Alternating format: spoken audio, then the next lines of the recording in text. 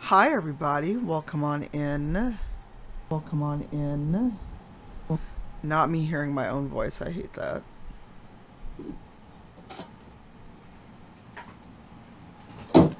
Hi, welcome in. I'm a professional streamer. I swear, I know how to do this. But hi, I'm going to talk about myself last because I'm joined by two amazing humans, two good friends. But Brian, since we connived you slash asked you nicely to join us, would you tell people who you are, what you do, and what you're going to do with us today? Well, I can answer the last one first. I don't know. No. I am Brian. I'm Urban Bohemian. I am a variety streamer, gamer, foodie, music lover, TTRPG player, etc. And I am here with Painting Pirate and Cypher of Tyr to talk about, pardon me, local legend. Jeez. There's a command for this, I hope, because yeah, I clearly not had enough sleep since my stream this morning. But I'm here to help y'all showcase this lovely Kickstarter. It seems like it's a really fun setting. Epic encounters, epic legends. I was like, epic legends, local legends? No, I'm a local legend, but this is not. This is epic legends. I'm not a local legend. Please don't quote me on that. Somebody else go. Pirate, how are you? I will happily jump in. Hi, I am the Painting Pirate, he, him pronouns, variety streamer, mini painter slash Final Fantasy aficionado. Definitely did not start this stream out by immediately knocking my audio equipment off my desk as we were starting, so that's a great start. I thoroughly disagree. Herb is in fact a local legend. And yes, the thing we are promoting, it is Epic Encounters Local Legends, is the full title of the thing that we are doing today. And yes, I will be helping showcase. We're going to do a little bit of mini painting later on, which is definitely my particular area of expertise. I am very, very, very excited to be doing this with such wonderful, wonderful people. I've been a big fan of Steamforged stuff for a while, and I'm very much looking forward to getting to do this and show it off to all of you lovely people. Yes, Melissa's correct. There is a legendary herb on the field. I don't know about agreeing with those stats, but I don't have any bonuses. No field bonuses. Sorry. Aw, boo. And I'm Tanya, Cypher of Tyr. I asked Pirate to join me, and we're gonna first play a game that he is going to DM Brian and I through. But before we do that, in case you hadn't seen it, the Kickstarter is fully funded. I backed it myself this morning, but there's stretch goals, and there's still a few days left. It goes until July 8th. So if you like minis, if you like games, you should go check it out. If you do exclamation legends, it will give you a link to the Kickstarter with a link that will show Steamforged how many people came through because of the stream, and that can help us get more opportunities like this in the future. Then we're gonna eventually get Brian in to do minis with us, maybe, sorta, maybe. I whomst? Moi? Minis? Miniature crafts? I don't know. I painted something once and it wasn't awful, okay? I gave it a purple manicure, so, you know, it's fine. Yeah. Alright.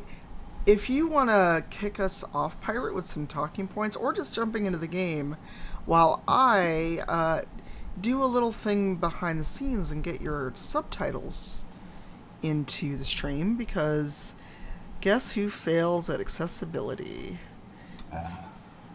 Well, I will happily kick us off. So, yeah, to touch on a few of those talking points, let's talk a little bit briefly about what this set actually is. Because it is, of course, full of wonderful, wonderful miniatures, which we will be showing off later. But there's more to it than that.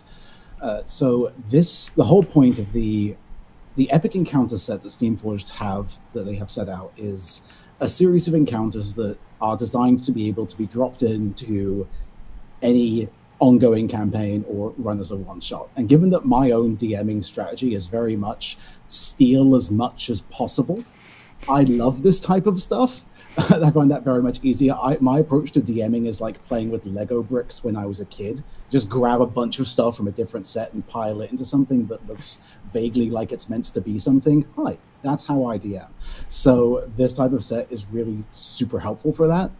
And the idea of the Epic Encounters Local Legends is that it's a set of taverns that you can specifically pop into these and gives you a bunch of NPCs, a bunch of smaller encounters that you can go through, as well as a big set-piece encounter, which is where the miniatures really come in.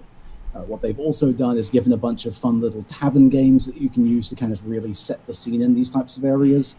And for tavern stuff specifically, for me as a DM, I am currently running a group through, we did Waterdeep Dragon Heist, now into Dungeons of the Mad Mage, which, as the rivals of Waterdeep are well aware, features Trollskull Manor fairly prominently. So having to suddenly give my players a tavern to run was definitely something that I hadn't really expected to do. So stuff like this is super helpful for that, because, you know, where do all adventures start?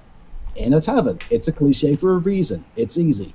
So this is that type of thing that especially think it's really good for newer DMs who are worried about the concept of having to do a room full of NPCs all at once.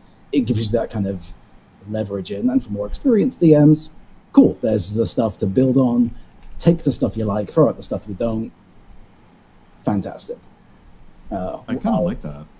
Yeah, one of the things I especially really like about this set, and we're going to kind of go into this in a minute, is I have aphantasia, which for those who are unaware of it is that thing where you can't make images in your brain, which is a constant struggle for me as a DM. So I really like things that have super detailed descriptions available to me, or lots of artwork that I can have in front of me to describe, because I can't summon up the image in my head to describe to my players. So this type of thing is super, super helpful. That kind of image resource or big detailed descriptions, which you have there if you want, super, super helpful for me. Like those little like side boxes that a lot of modules have, like here's your little extra descriptive bit. Those are my lifeblood. I love those. Writers, please throw as many of those in as possible. They really help me. So that's kind of what we're going to start with, because we're going to go through and give the description of one of the taverns in the module, which is going to be the Nodding Dragon, which is an amazing tavern name. We'll give kind of the set piece, and then we will pivot in and just get the mini game going to show you the kind of thing. And again, there is a lot of mini games in this module. We've been given one of them to showcase other people who are doing similar promotion stuff, how others. So there's a whole bunch of the. I think I forget what the actual count is, but there was an impressive amount of them. They have fun little cards that go with them, and all of them are easy to play and pick up. So I think that's enough of kind of a preamble. So. I'm happy to babble on if needs be, but if we're good with the captioning, I can throw us in if we are all ready.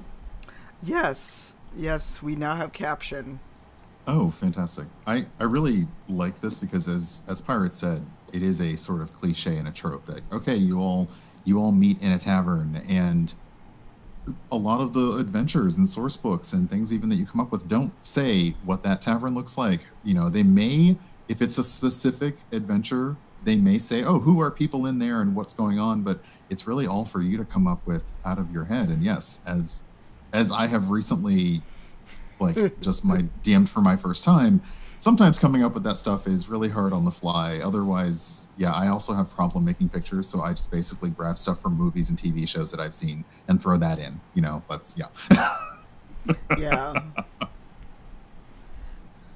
All right, so then let's jump in. I will go through the wonderful description that they have given us to set the scene for our two adventurers as they approach the Nodding Dragon. Externally, the Nodding Dragon is a large and imposing structure situated along a populous main road. It is in fact one of the main trade routes across the continent, ensuring a constant flow of new customers. When the sun falls in the afternoon, the peak of the roof casts a looming shadow over the surrounding area and creates a halo-like glow as sunlight bounces off the beaten brass fixtures around the upper floor windows.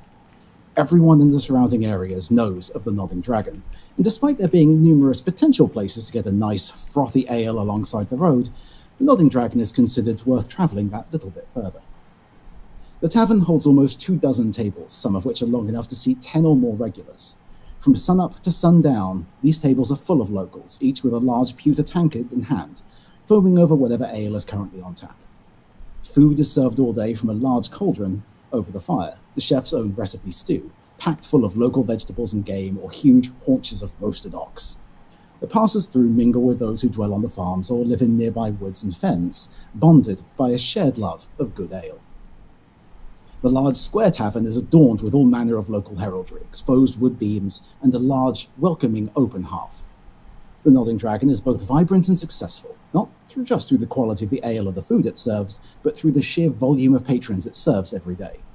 Every traveller stops at the Nodding Dragon. Merchant caravans, wizards on the hunt for arcane knowledge, burly barbarians with a taste for ale and roasted meat. The Nodding Dragon is known to all. Though all taverns have issues with brawling and rough clientele, the Nodding Dragon keeps those sort of issues to a minimum due to the tavern's innkeeping duo, Porthos and Agatha Gimes. Porthos, a former soldier, is quick to step in and shut down any trouble. Agatha, his wife, and the tavern's cook, is quicker still to prod Porthos from behind the bar the moment any trouble flares up. This constant feeling of calm is a big part of what makes the Nodding Dragon such a well-loved and welcoming place to visit. The Nodding Dragon is a tavern that never sleeps. Porthos's famous late-night lock-ins mean that those staying the night can generally find company in the tavern all times of the night. If someone's looking for rest, though, hospitality is a passion of Agatha's, and no request is too much trouble, as any overnight guest can attest. The tavern has 2 upper floors which offer both private and shared accommodation, usually including a warm bath and a hot meal served at the bar. Welcome to the Nodding Dragon. So as our 2 erstwhile adventurers, weary from the road, enter this wonderfully welcoming tavern, they're greeted by an individual seated with an easy view of the entrance. An advanced in age, yet still physically in good form, elven gentleman. Hairline visibly receding, but still thick and well cared for, silver mane flows down, settling over his vibrant, half-opened pink overshirt as he lounges at a table with a set of small objects in front of him. And he calls out as our adventurers enter the tavern. He goes, "Ah, now you look like fresh blood. Welcome! Welcome to the Nodding Dragon. Come take a seat. Allow me to help you rest a little bit, and let me show you a little bit of a local game we like to play around here." He gestures to two chairs that are on opposite ends of the table he sits at the head of. Well, this seems friendly. And only slightly untrustworthy. Only slightly? He just called us fresh blood. I mean, it is our first time here. Maybe that's a local custom. We'll talk about this later. So he gestures to the seat, assuming you sit down, and says, "Welcome, welcome, welcome. Now, my name is Donovan Guidal. Pleasure to meet you both. A little bit of a greeter around these places. Not particularly a regular, but I like to ply my trade every here and there, and always a pleasure to meet new people, new faces. Now, this particular game I'm going to teach you is one well-known and well-suited to settle the argument of who's going to pay. It can also be utilized in more of a tournament structure, should you so wish.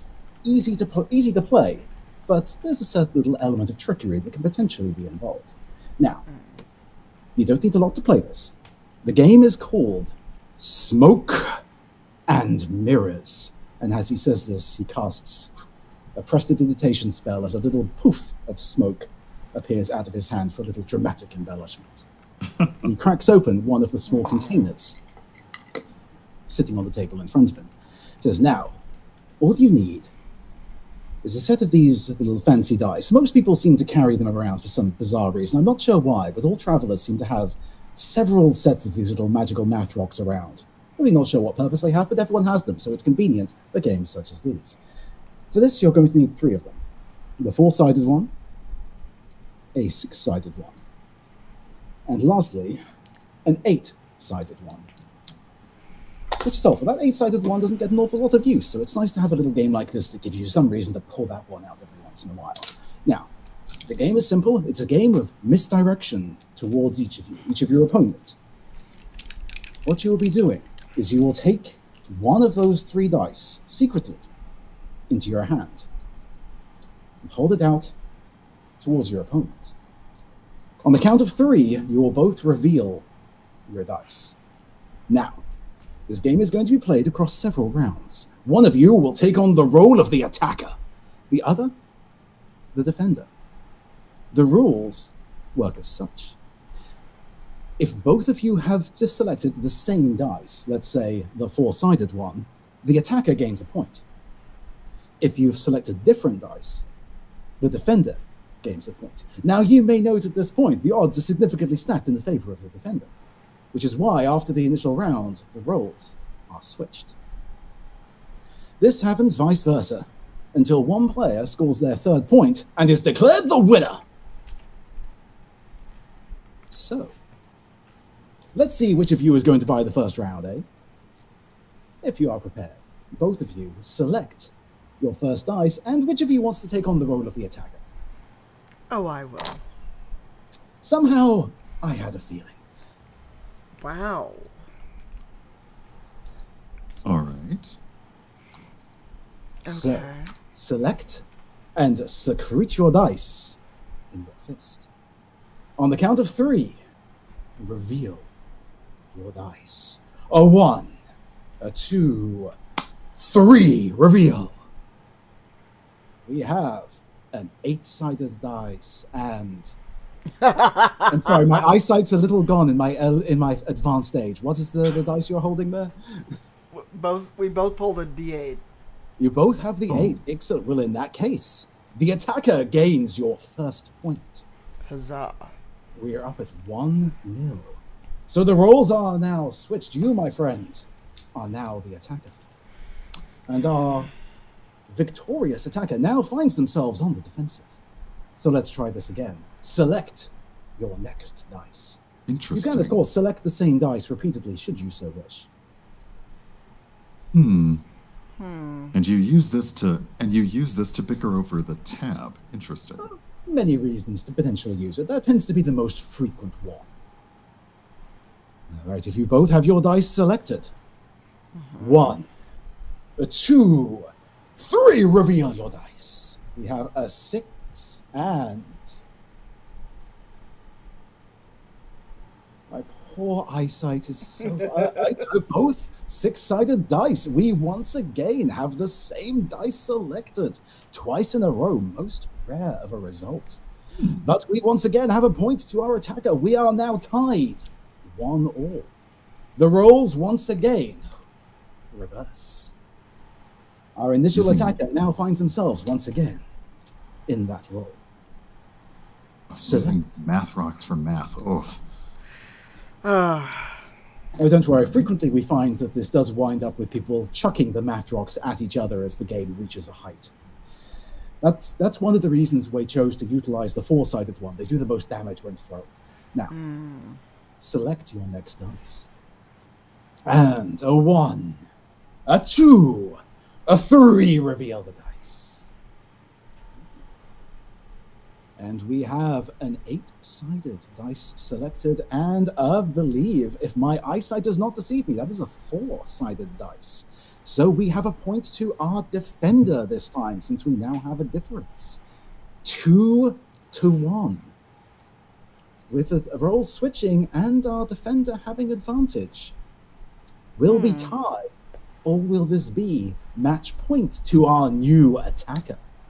So this is... I mean, it feels as though in the beginning we were sort of thinking along similar measures. I did not actually guess what you were going to pick the last time, but we may end up die to die again. Yeah, I figured you would try one of each. It's such a fascinating game, intriguing when played between friends or between strangers. You learn a lot about each other's way of thinking with this one. Quite intriguing. Now, for what may well be our final round.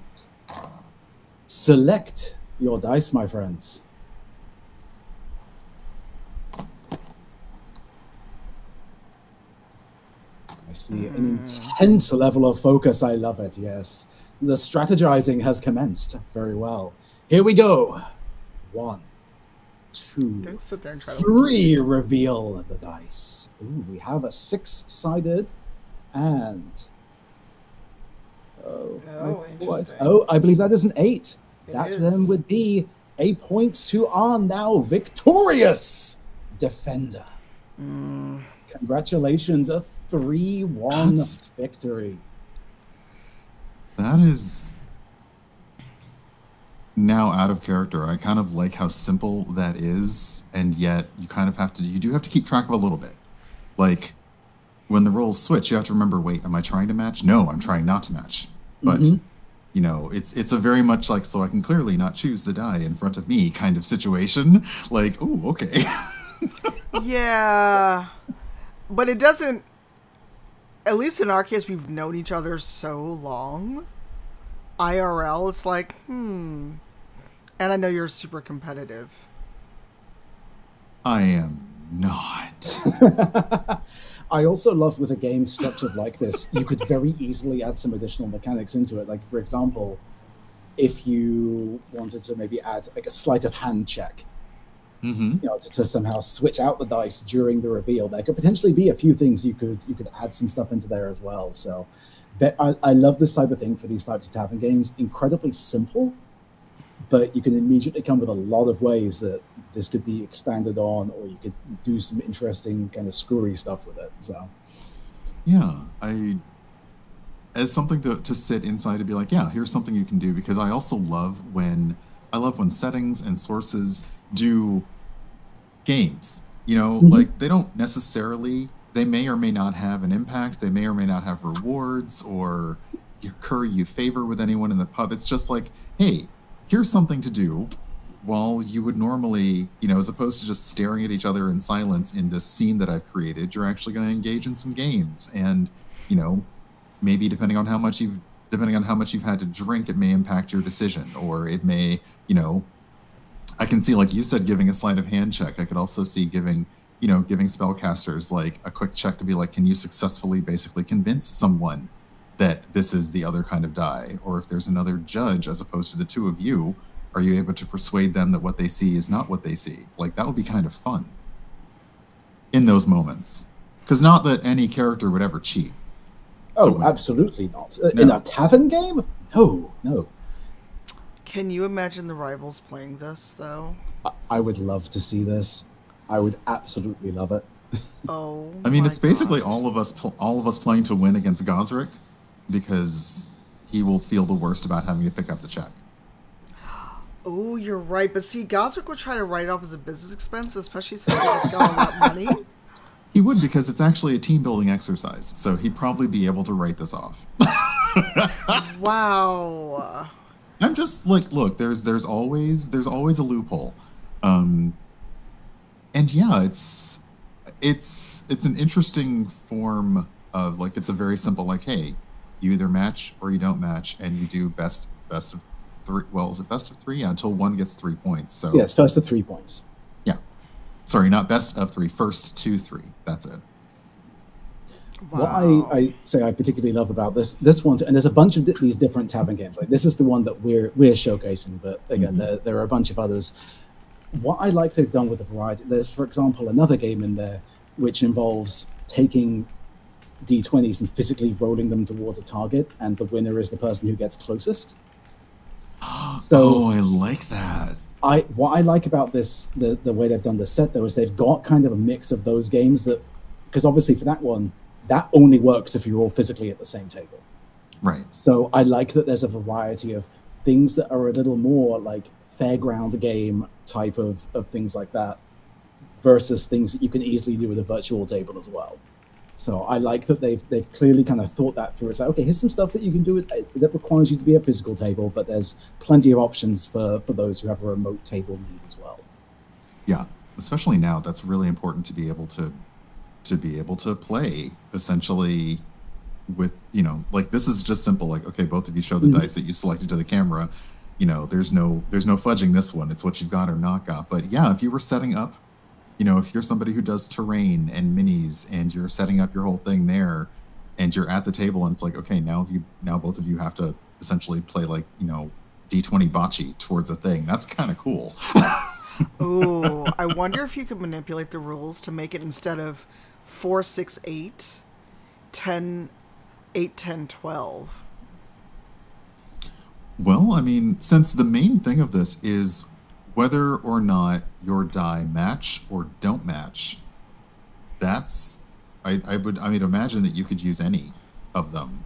I'm guessing that like they just chose these because, well, some of these don't get a lot of love. I was wondering about that. I suspect, and I don't know if they actually put this level of thought into it, but I suspect they went with these 3 because they're all similarly sized. That's my thing too. Like if it, it's I have large hands, so I would be able to palm any of them. But yeah, just seeing the way, like if you're looking at your player across the table doing a thing, you can kind of see the way they're trying to grab a die, and it might be a little bit different if they were trying to pick up a D20 versus a D6. Mm-hmm. But that's again something I love about this is it is simple enough. You can easily expand upon it and build it. Like any of these like little type, and again, these types of little types of world building things are stuff that I find incredibly useful. I've seen so many times at so many tables, the things that players have most frequently engaged in for me are like they go to like a fair or some sort of event and just having the little sideshow attractions that they can actually play through. Nothing engages players more than giving them those little inconsequential bits of world building that make it feel that little bit more real. Yeah. Especially if it's one that you have like maybe like a crooked, like carny, like running the show, and they can kind of see through it, get one over on them because we've all been deceived by those carnival games. So it can feel good to kind of get one over on someone, see through the trick. Yeah, and I think our last few, when we've played on Rivals, our last few seasons have involved pulling one of those bits of flavor. That's really all it is, out of the material that we're doing, or kind of inventing our own thing to say, okay, I know that there's an overarching story and y'all are going to get somewhere, but first, do you want to do this fun little thing? Just because let's see how our characters will deal with a silly game or a rhyming contest or something like that. Like, yeah, why not? Ooh. Uh-oh, I heard those wheels from here. Wow. I'm just imagining, like, once we get out of whatever puzzle that Sharif is going to put us through, have, like, a shawarma kind of moment at Troll Skull. Yes. And include the new girlfriend. Or not, she might be like... I just want a shawarma moment. Like, that'd be kind of awesome. Because, look... I am very curious at the end of our current season's adventures, what Salisa's +1 to the party is going to think of all this. Oh, like, boy. What she's really going to think about all this, I totally want to steal a page out of B-Dave's book and do like an interstitial or like do one of our post-show things, or maybe just like a one-on-one. But it'd be weird because I'd be both Celise and Faye, unless I'm strictly just Faye for that moment. We'll have to think about adding that to our Patreon as some bonus content. That's a lot of bonus content because I have to do a lot of mental gymnastics to do it. But yeah, I like that they are. I don't know. Anytime, it's one thing to say, hey, we have something that will go along, and it's compatible with a lot of different TTRPGs, and you can use it to set the scene. You can use it to just basically email to your players and say, here's what the place you're about to go into looks like, because maybe you're playing by email or you're playing by Discord. So I like the fact that they're basically giving you this way to flesh out what is the most simple element of every D&D campaign. You're like, oh yeah, it's a tavern. You've seen a tavern before, or have you? Like, so what? I deliberately didn't use any of the NPCs that the book provides because I didn't want to get into spoiler territory.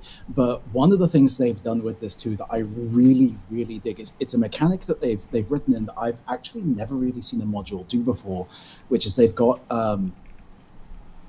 specific modifiers to difficulty checks based on actions the party can take.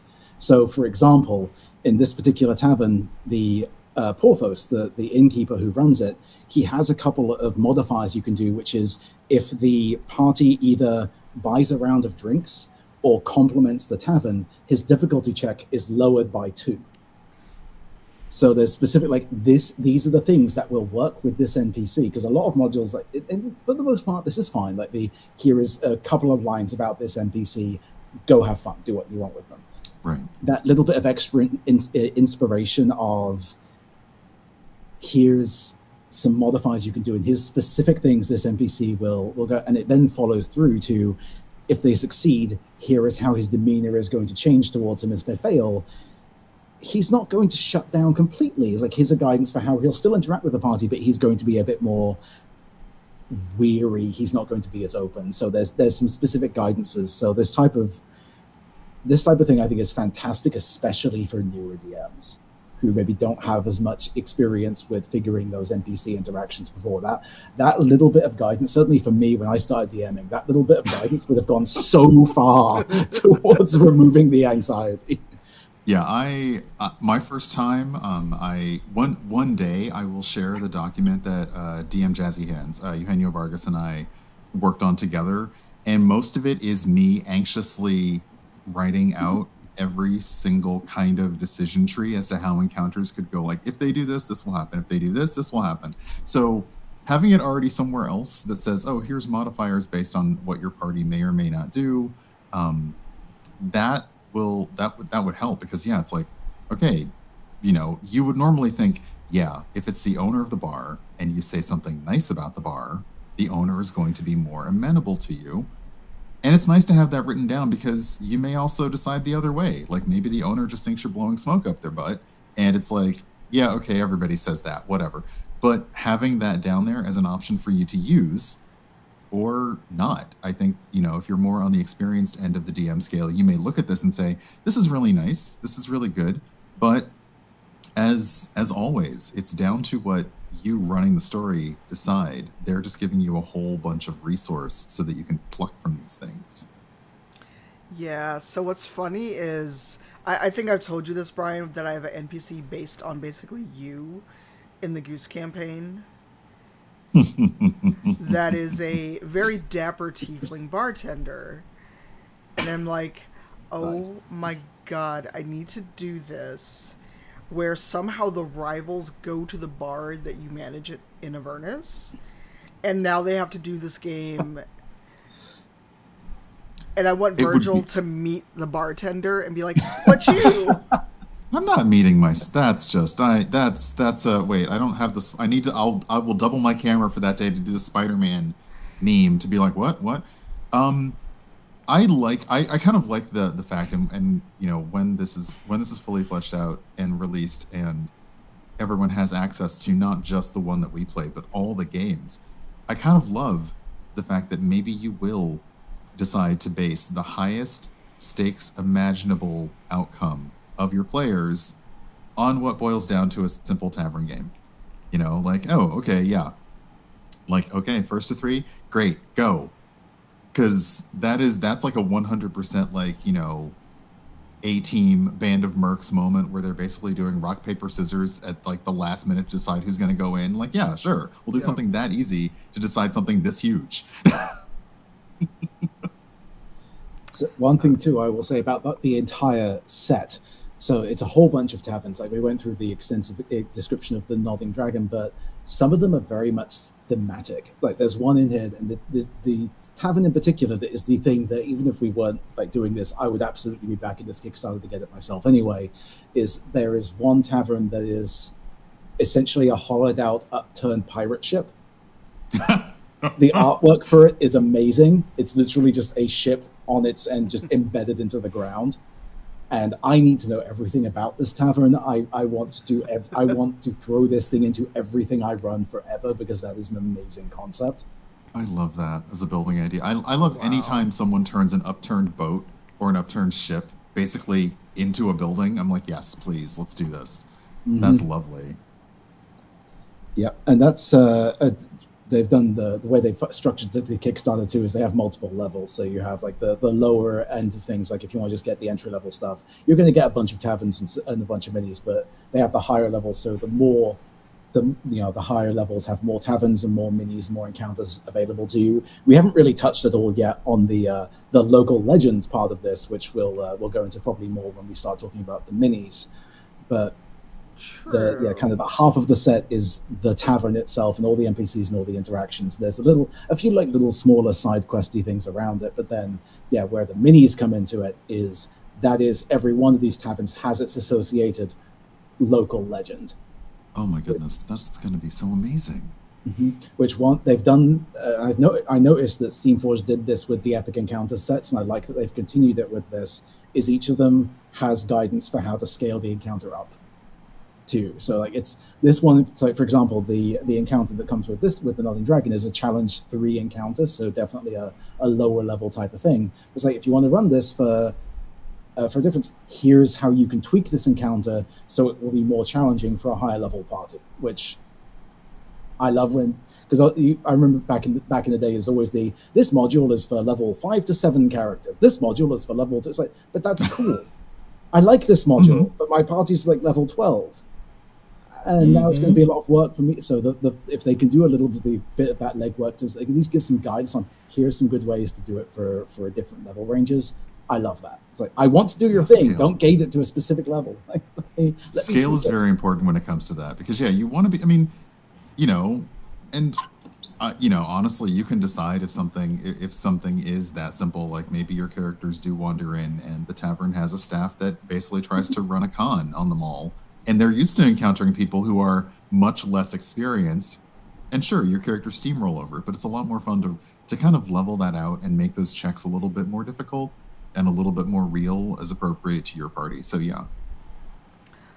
Yeah, because now I'm thinking about the goose. And I'm just like, the goose could leave Avernus. Oh no. Oh well, it did leave Avernus with the Wiki campaign, so now Goose is literally on the loose. I mean, okay. That's it. No, we thought the Tarask was bad. No, it's. Yeah. I mean, yeah. It's just a goose. How bad can it be? A Godzilla-sized goose? Is it really? I mean, it seems like that goose has gotten bigger since when I fought it. It has. It was like, large. I don't remember it being kaiju sized. I remember it being like, banquet hall chandelier brushing size, like it was big. It's grown. That's it.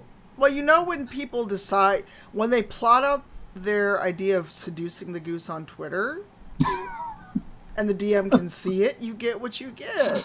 Which is why they got assaulted by a horde of abyssal chickens. Seduce the goose. Gotta put a hashtag in front of it. No, they did hashtag it. That's the terrifying part. Heck yeah. Oh, wow. Yes, I was like, I got you. I can see this shenaniganry afoot. Yeah. But imagine the goose, not a kaiju-sized goose, because that would be too much, but the pirate ship and a very large goose. A horse-sized goose. But I do see, I'm looking at the Kickstarter page now, and if you do !Legends in chat, you can get a link to it. They have a few videos talking about it. They also have another video of another tavern game, Golly Gone, and someone's done a video on that, so you can get more information. But I love this. And the minis themselves, I have not... Oh, goodness, what's the word for really falling down this lovely rabbit hole of... help me out here, Pirate. What's an appropriate phrase for this collecting... Oh... overwhelming... mistake. Hoarding. Hoarding is fine. Yes, it's it's a better alternative than taking a giant pile of your money and setting it on fire. Functionally, the end result's the same, but at least you get cool models out of it. That's true. That's very true. So that's where all my money went. Yeah. Look, sometimes you look around and you're like, yeah, that's exactly where it did go. Absolutely. I just looked at my crafting desk. Yep. And I'm seeing that the set comes with 38 minis. So, make more room.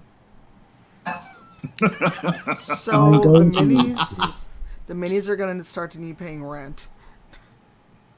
Yeah.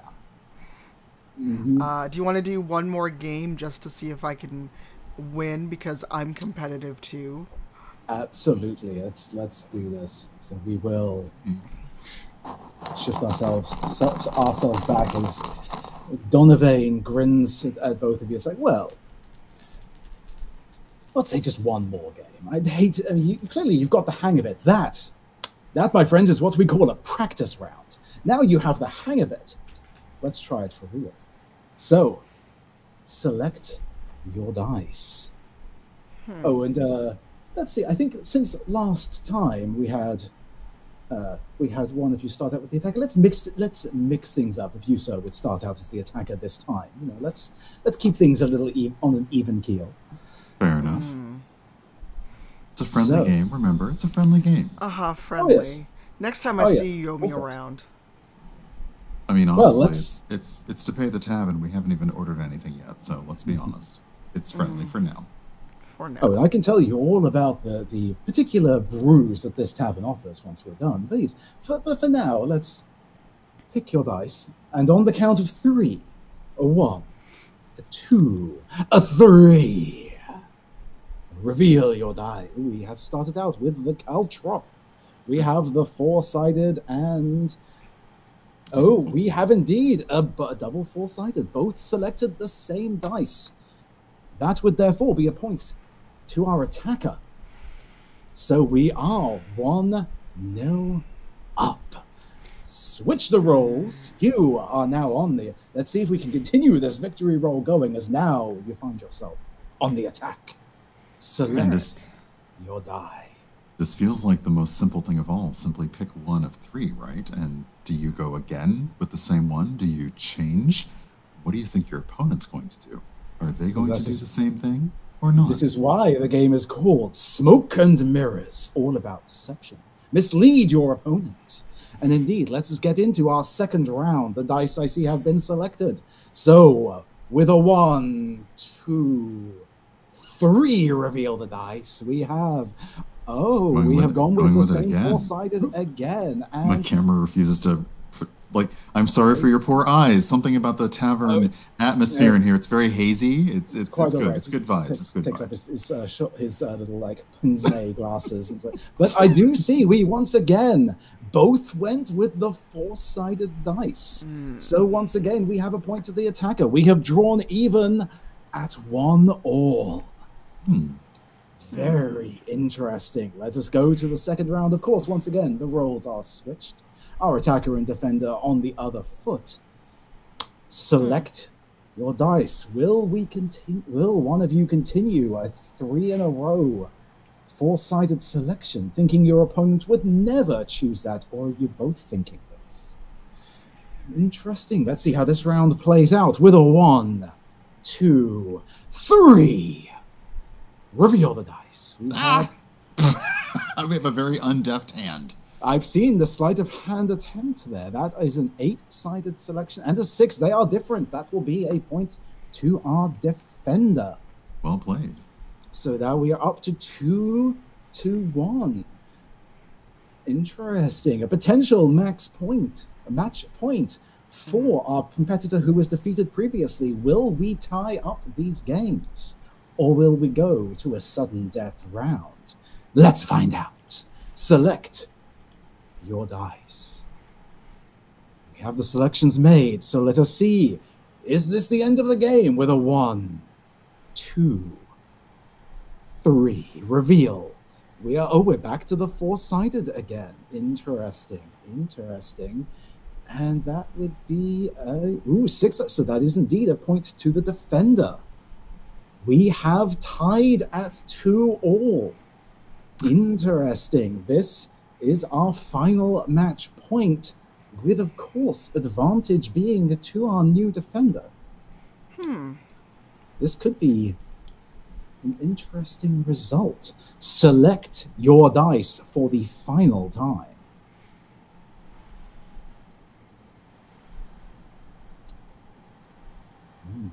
A great deal of thought going into these selections, I see, as is appropriate for the finale of such a titanic battle. 1, 2, 3 reveal the dice. We have a 6-sided Dang it. and And a 4 that I I dropped. think that was a 4. I did see the 4, so that is a victory for the defender. Ha. So that, intriguingly, we have both of you tied, which of course, in this situation means the round is on me, my new friends. Congratulations to both of you. Why, thank you, good sir. Allow me to offer the... Let me just switch back to the correct book here. Because I do want to... Because I love the descriptions that they've given for the drinks in this tavern. I wanted to find a way to shoehorn those in. So, if you wish to take advantage of these taverns' particular offerings, there are 2 that are unique to this establishment, which you might find most intriguing. Of course, there's the famous Dragon's Belly Brew. Drink of local legend. It's a stout-like drink, strong as Porthos's biceps, though probably tastes a little bit better. Really, Agatha would know. The rest of us, we trust her judgment on that. Despite it's a bit of an acquired taste, but we sell through a couple of barrels a day here at the Nodding Dragon, and as a result, it's got a premium price attached to it, but it's very much worth it, I promise. The other is the rather intriguingly named Porthos's Back Hair. Another local homebrew to the Nodding Dragon. It's a pale ale favoured by halflings, loved by all nonetheless. Porthos does not reveal the recipe. None of us knows what goes into it, but it has been noted that a tankard of the back hair does have a slight aftertaste of oranges and fish. It's a little strange, but pleasant, I promise. Just an odd aftertaste, but, you know, it's probably good for you. That seems appropriate for a pale ale. Oh, my. Mm-mm. Mm-mm. Mm-mm. I can only imagine the amount of hipster NPCs who come into this place, insist on only ordering Porthos's back hair, and then absolutely need to tell each other, you know, how complex and how unique it is, and people who don't order it are simply missing out, and everybody else is happily drinking their other drinks like, They're like, enjoy. Enjoy that, because it won't be me. Oh my goodness. Oh my. I like that there's a menu as well. That's like, they get the little bit of a menu. Anytime. What they've also done is they've got some nice plot hooks that I really like, and I'll tell you that there is a plot hook in here that I absolutely love, which I'll read this one because it is fantastic, which is, every horse and other animal for that matter spending a night in the Nodding Dragon stables gains the ability to talk. None know how or why, but as immediately adorable as this sounds, it's causing a number of problems, not least of which is the animals keep blabbing their master's secrets everywhere. That is an amazing plot hook, and I love everything about it. Oh my god, I really hope Sharif did not hear that. Because can you imagine... What I most love about that is they gain the ability to talk, but nobody said they gained the ability to understand speech. So you can't tell them to shush. Wow, you just took that to a whole other level. Because that's the best part of it. It's like, okay, well, yeah. Oh my goodness. Now, admittedly, you know, when an animal first learns to speak, it's not blabbing secrets. It's usually just, you know, commenting on random stuff. But I like that. You know, just like all of your party's mounts, having to like get them to shush, but not being able to, like, without physical or magical means, like, oof, love that. And especially like the mounts for one thing, but animal companions, like, imagine if Fenris was suddenly to gain the ability to speak. Oh Lord. You all would know all of Celise's hidden thoughts. It would be bad. Because she talks to Fenris quite a bit. When she's not with the rest of you. Yeah, the revelation of what Celise really thinks about the rest of the rivals. that's an entire season right there on its own. Yeah, and what happened? It's like, oh. Yeah, then it'd be like, oh, you thought I was calling you narc because I was joking. See, that's the thing is you say that. I'm like, I don't think there'd be a whole lot of people that surprised by that Wow. reveal.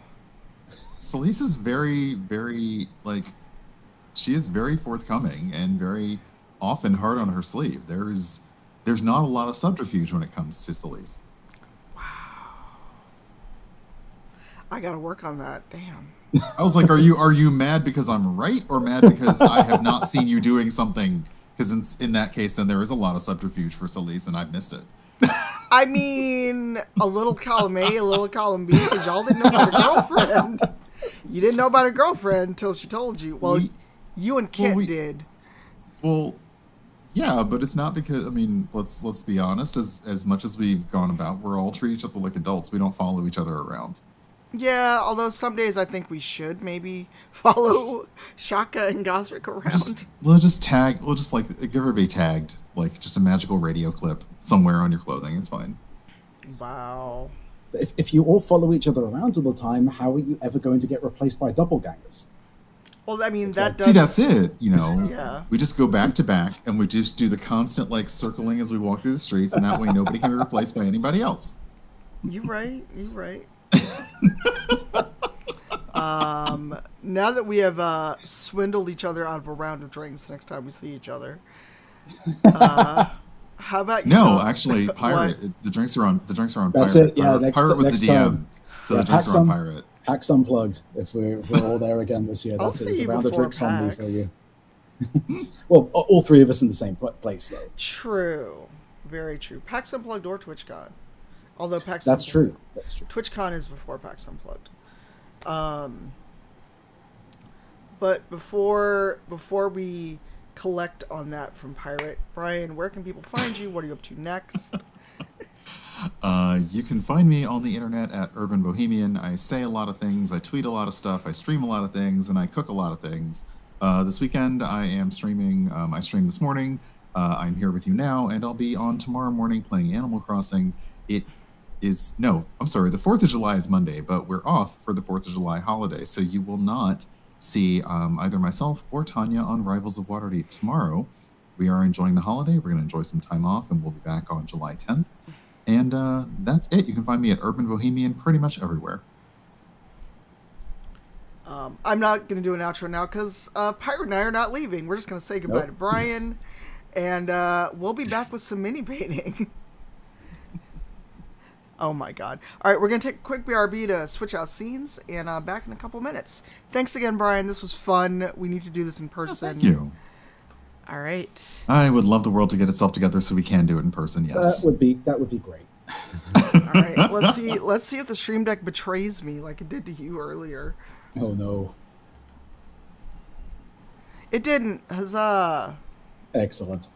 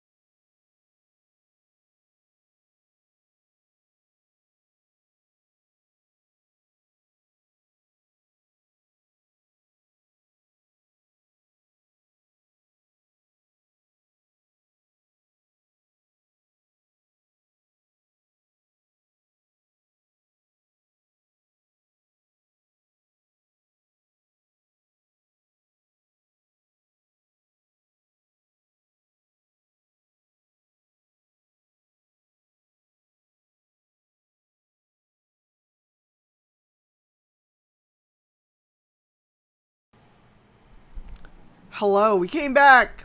We sent Brian off to Hi. have snacks. Hello. Look, you get both of us. Isn't it fun? It is. All right, I'm gonna switch my headphones because I managed to tangle myself like I was Oh, yarn. I don't know how Well- I did this. It's like when your headphones tangle in your pocket and you have no idea how. Mhm.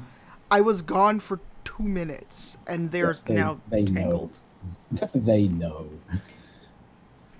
All right, but yeah. So whilst you untangle yourself, let's start talking minis. Yes.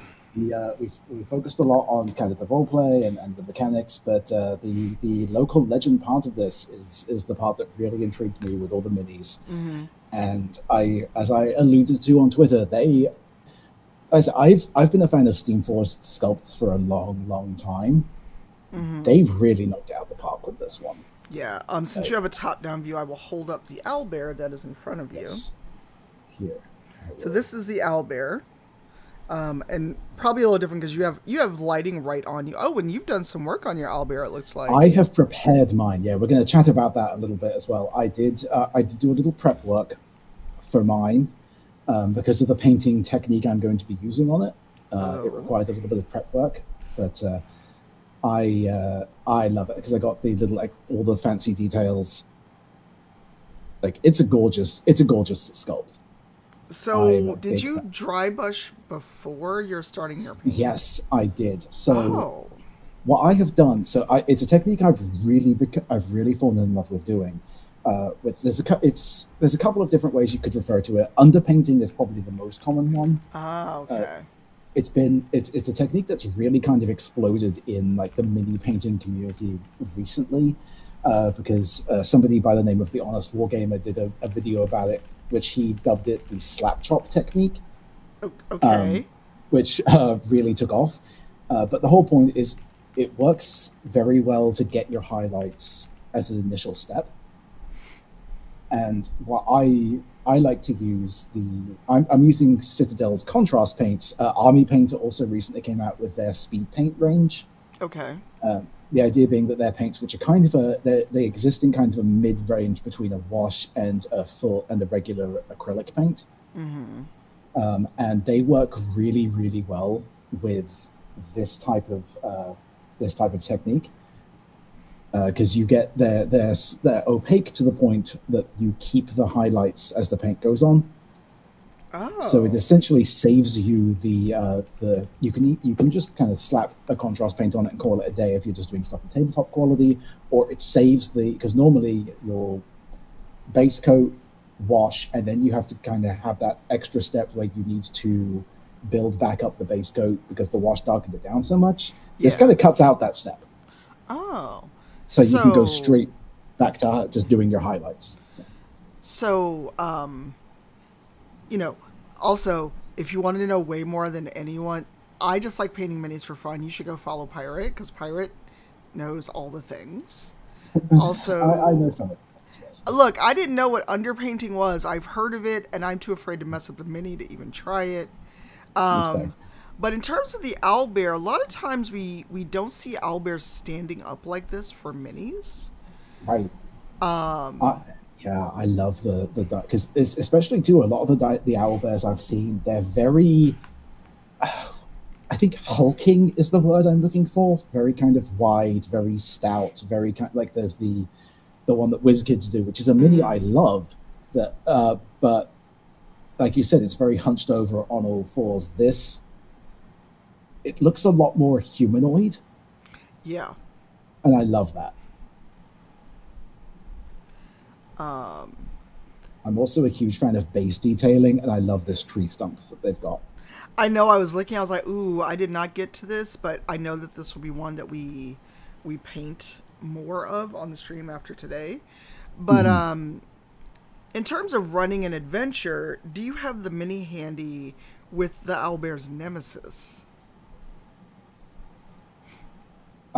Did you mean this one? Yes, I believe that is our... Yes, our Druid that also comes with the... so these both are tied to the Nodding Dragon. So the encounter of the local legend. I'm not going to go into specifics about it for spoiler reasons, but yes, you also get this really. And let me kind of hold it super close up to the camera so you can see. Oh, you've done I the love his same face. detailing. I've done the same thing on this one as well, so you can really see those cool face details. Nice. And like I say, I don't know what they've done, but they've really upped their game with their casting process for these minis, I've noted. Because let me just over here on my desk, for example, I have like one of their Animal Adventurers minis, which is still like, these are great minis. I love them, but they're using a different type of resin, it seems, or plastic for these ones, and it's really helped. Like the details are super crisp. Yeah, because that one's really light gray even before the detailing work you've done. And I saw the question in chat from Stephen. Yes, so the underpainting it's related to zenithal highlighting, but it's slightly different. So, and really you can kind of combine them. So what I've done with this one is I undercoated it pure black, and I gave a heavy dark dry brush of gray just to get the detailing picked out. What I also did afterwards is, you can see kind of on camera how there's like the darker gray here and it's much lighter on the top. That's where I kind of applied zenithal highlighting to it, where I then went over again in a lighter gray, and I only did that in directions where I wanted the light to be coming from, which is how zenithal works. So there's element. It's different than zenithal highlighting, but there's overlap between the two, and you can apply the concept of zenithal to this as well. Okay. And Zero said also known as sketching and value pass, which so there's so a million different as with most things in mini painting, it was a technique from traditional art that mini artists stole and applied to mini painting. There's so many different names for the technique, but it's just dark and then dry brush your highlights on is all you really need to know. There's like 50 different names for the damn thing. But I think that's why, when I mentioned the slap chop dubbing of it, I think that's why it took off, as it was one easy name for this technique that had like 500 different names for it. It's like, that's why people gravitated to it. But since the reason I really like it is it's quick. Oh, okay. You can get, if you do that and the contrast paints, like if anyone follows the stuff I've been posting on Twitter of late, I've been really focusing on trying to up my speed. And most of the minis I've been painting lately have been ones that I've knocked out in one setting. And that's because I've done this and just slapped contrast on. Which actually, I'll go ahead and get started so you can kind of see how this works. So what I've decided to do for my owlbear is I'm going to go with a very traditional brownish owlbear. Mainly because that way I get to use one of my favorite paints in the entire world, which is Citadel's Gore Grunter Fur contrast. Ooh, I might have to get that that nice, one. It's a reddish brown, and I'll actually show you what it looks like. But while you're doing that, since you brought up value, the highest tier on the Kickstarter is 131 pounds sterling, so about 180 US. But you get literally everything. Yeah. So because I'm a big nerd, I backed at 131 pounds sterling. I'm sorry, 159 US. So you get literally everything. You also get a set of exclusive dice, GM screen, digital tavern guide, and Bard Sung cards for all of your minis. So I know with getting back into painting, I've probably spent more than $150 just on paint and minis, let alone everything else you're getting. Oh yeah, they're fantastic. I do a lot of Citadel's minis, which are extremely expensive, but they're good quality. I do a lot of Reapers, like Bowen's line, which is the cheaper end, but you don't get the detail of the quality. This is a great midpoint. And yeah, the amount of, because it was 40 something minis I think you get with the set. For which one? Of the full set. all 32, I'm sorry, 38 minis. 38 minutes, that was where it was. And with that, I know there's a variety of, like, some of them are the size of this owlbear. There's smaller ones in there. There's one they had in there that I really want to get, and I'm really excited to paint, which was the I think it was like a fire gin. Yes. I think a fruity. That one looks amazing, and I really want to get my hands on that and paint him. He looks super fun. I'm just scrolling through the Kickstarter. There's elementals, there's a griffin and trap messenger. There's, of course, a dragon, because dragons. Yeah, but you got it. It's an Afriti and 5 fire elementals, and that is one of the Kickstarter exclusive ones. If you don't back this Kickstarter, you won't be able to get it. Yeah, and I will say, you kind of touched on that a little bit ago. One thing that I love that they did was that they made everything compatible with Bard's Song as well. Which I have to admit, I personally have not picked up Bard's Song because, honestly, because of the pandemic. It's what, like, I own a copy of Gloomhaven that I have never touched. Oh, wow. Purely because it's one of those things that you need to get people in person to do it. But I loved the concept of Bard's Song, and if we were still easily able to just get together and hang out and have game nights, that's one I would absolutely have picked up. And so I love that they went and made it compatible with their other product as well.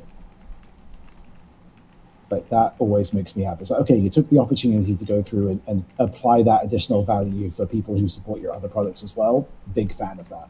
Big fan of that as an approach.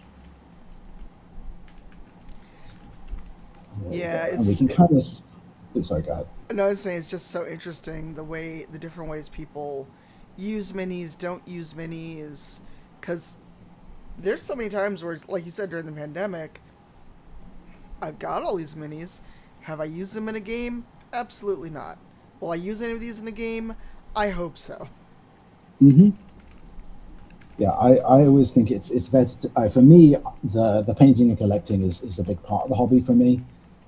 And honestly, what I have found is, even for when I'm using, when I'm DMing virtually, I actually find that the minis are still super helpful for me. And it's because as I kind of touched on earlier, I struggle to visualize things. I can't put images in my head. So having the physical mini present actually really helps me as a DM, because I can have it there and reference it, and it helps keep, like, the image of the thing in my brain. And we're using Roll20 for my campaign currently, but what I have done prior to using that, before we really got the hang of that, for campaign, even though my players couldn't really see it, when we did combat encounters, I was still setting up the minis just on my desk, just to help me run the encounter. So I had a visualization of, okay, this is what the space looks like. This is, because I think theater of the mind is fantastic and I love it, but there is a problem when the theater in my mind is in pitch black. Oh, interesting. So having the minis, even in a virtual sense, definitely helps. And honestly, that's something I've really wanted to do, especially since I showcased the Epic Encounters sets on my stream a little while ago. And because of the state of my desk, as you can see behind me, I haven't gotten around to do this yet, but I do want to, at some point, run through on stream some of those encounters using this camera, so I can have the actual physical mini setup going. Oh, okay. Because I've seen a lot of people do that with like Roll20. They have the fun, like, stuff going in there, and that's cool. But I really like the idea, especially with my focus on mini painting, of finding a way to incorporate minis with virtual, like, live stream stuff as well. I think that could be kind of interesting. So I want to see. And as this is going through, so I'll pause here for a second, you can kind of make out, it's a little difficult to tell at this stage, but you can see how some of the highlights are still showing through on this. Like, it's not just a flat brown. Yeah, and is that like kind of is and maybe just because it's on camera, is this more Is it metallic? Because it seems almost metallic. No, I think that's just the shine from the light. Ah. It's also because the paint's still wet. So, um, yeah, no, this, I will say this, the underpainting doesn't work well with metallics. That's kind of a waste of time because they are strong enough of a pigment that it doesn't really show through.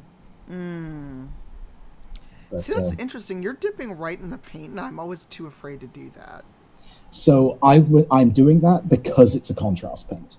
If I were Oh. using standard acrylics, I would never do that. That if I were doing standard acrylics, I would be using the wet palette that's right here. But Oh. contrast paints, you don't need to thin down because of the way they're formulated. Oh. Huh. I'm Um, learning something new, too. and again, Citadel contrasts are the ones I'm using. Army Painter also have a speed painter range. Um, actually, Citadel next, they're actually going up for pre-order this week. They're doing a whole expansion of the contrast paint range that I'm really excited to pick up and play with. Oh, Uh, see, this sounds dangerous. I already don't have. You will see the state of my desk when I am mini painting. Where am uh, I going to put all of this stuff? yeah, that's certainly my problem. Like I've got four. You can kind of see the edge of one of them right here. I've got four paint holders on this desk, and it's not enough. Yeah, if the 3D printer wasn't on that desk, it would be full of paint now. Mm. Yeah, I need to. What I need to do is look into getting one of those the rotating ones I've seen, like a Rolodex of paint. It's like that sound. Wow. That would be a space saver for me for sure. Um, And also, so, oh, go go ahead. ahead. No, go ahead. I was just gonna say I'm also really enjoying. This is my first time actually using this painting handle too. It's the one I just got in from Redgrass Games, and it is Jester's fault. He is the one who recommended it, and yeah, he was right. It's really good. I've never used one that rotates before. It's fantastic.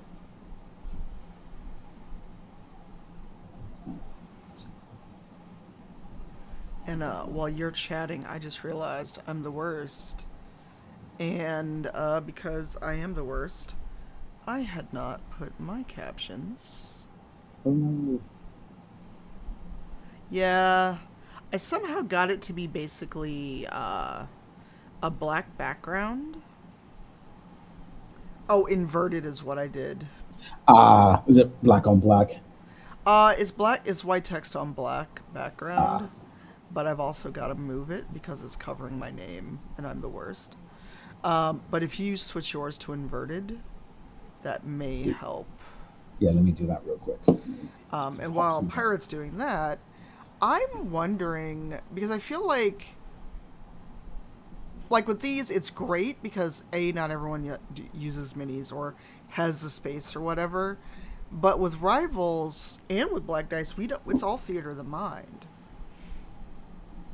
But I could see the supplemental stuff being good for someone that either prefers theater of the mind or just doesn't have room for minis or doesn't meet in person. Hmm. Yeah, I think I just saw Stephen point out in chat that yeah they have that digital only tier. Mm-hmm.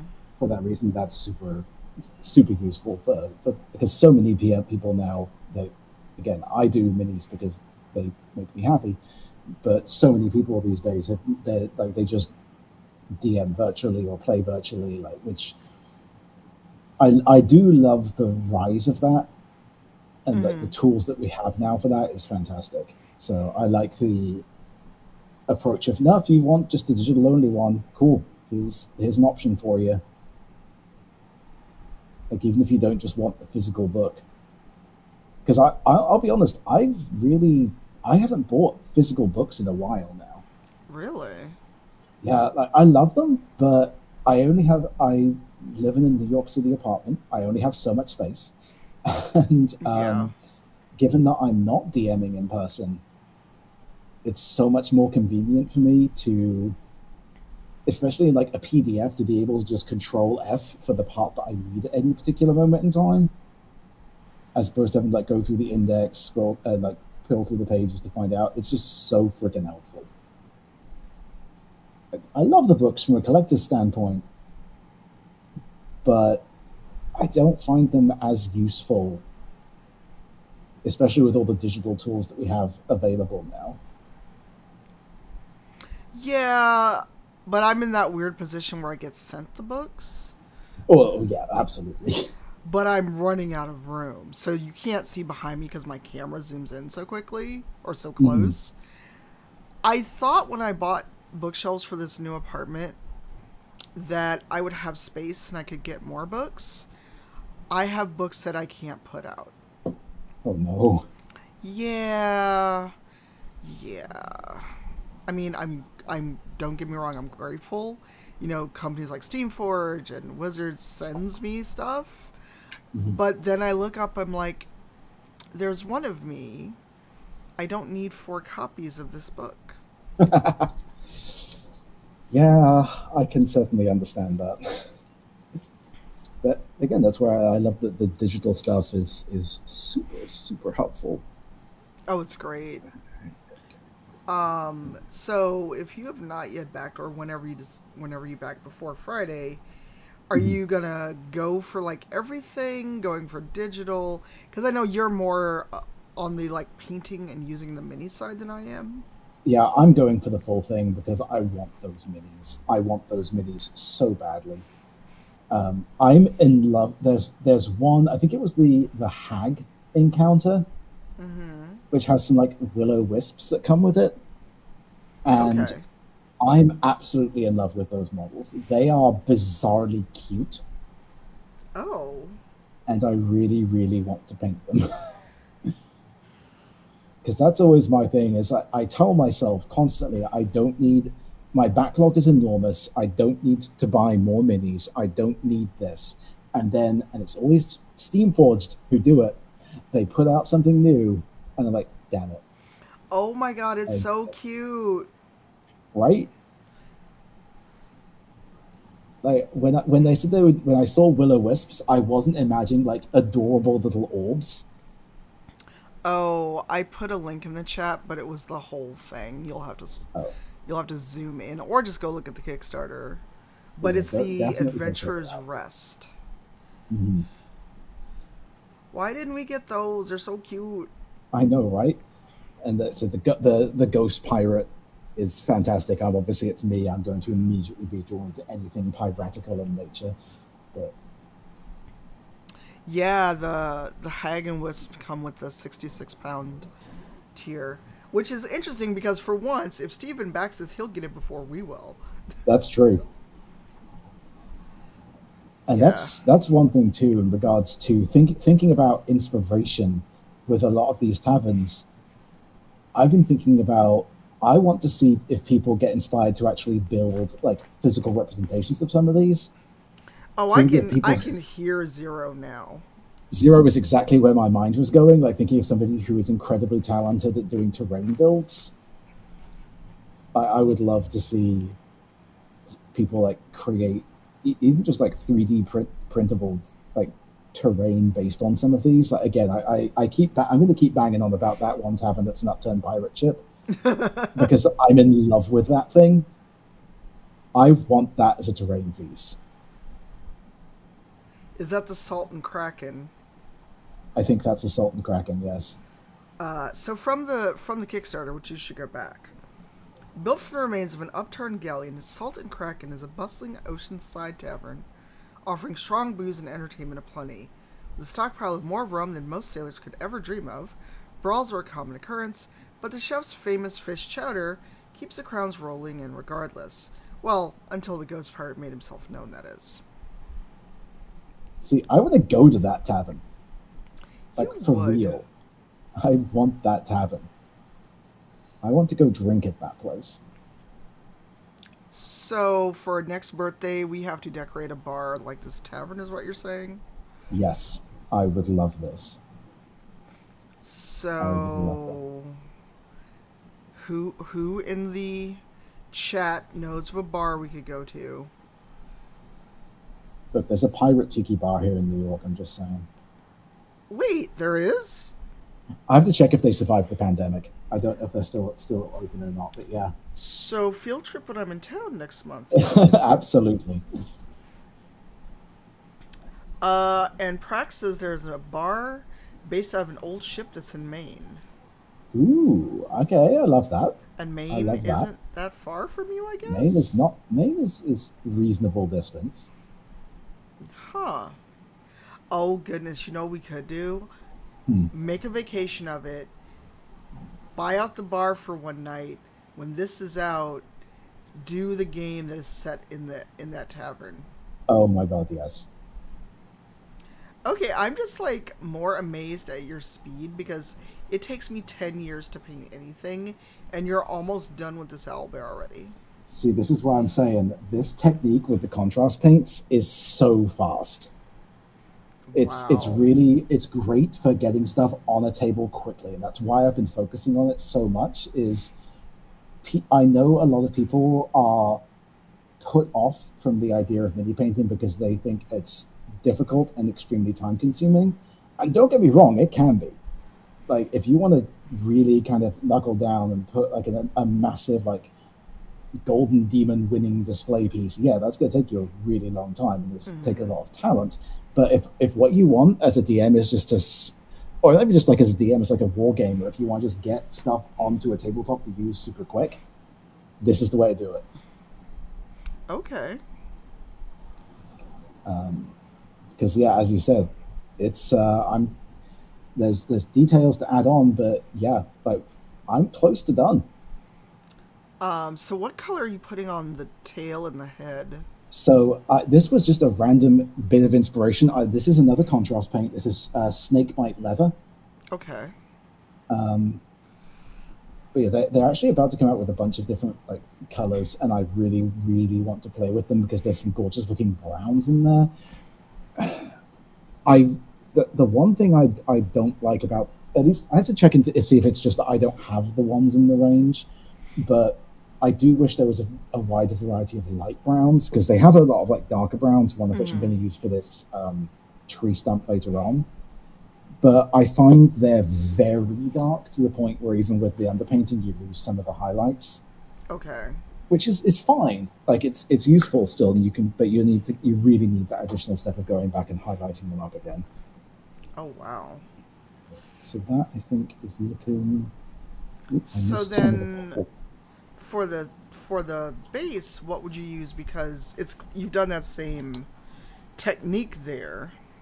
So what I'm going to do for the base is, and this is kind of up to interpretation, the way I've interpreted the sculpting on this base is it looks like mud to me. Okay. So I'm going to do a very, very dark brown for that. Okay. And while you're doing the base, I'm going to get water for when we switch over to my very naked owlbear. Goodness. My owlbear is naked compared to yours.